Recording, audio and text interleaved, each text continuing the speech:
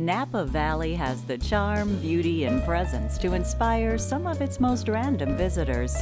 Back in the fall of 1991, Dr. David Slowis of Memphis, Tennessee was visiting a winery way up on Howell Mountain to taste the local wines and observe the harvest. It was there that fate intervened. He ran into a merchant who happened to have 5 tons more Cabernet than he could handle.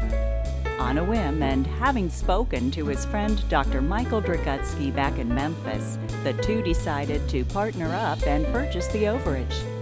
They were now in the wine business. They quickly found themselves in the rare cult niche of producing bold, robust Howell Mountain Cabernets. And even though production was at a minuscule 400 case level, the great reviews kept coming in.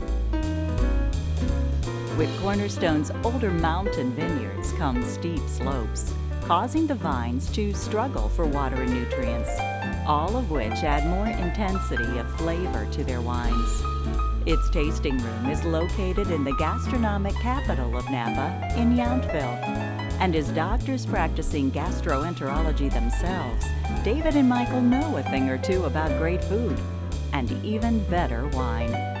Cornerstone's very limited and very inspired 2005 Cabernet definitely captures some of that Napa charm and presence. How will it inspire you?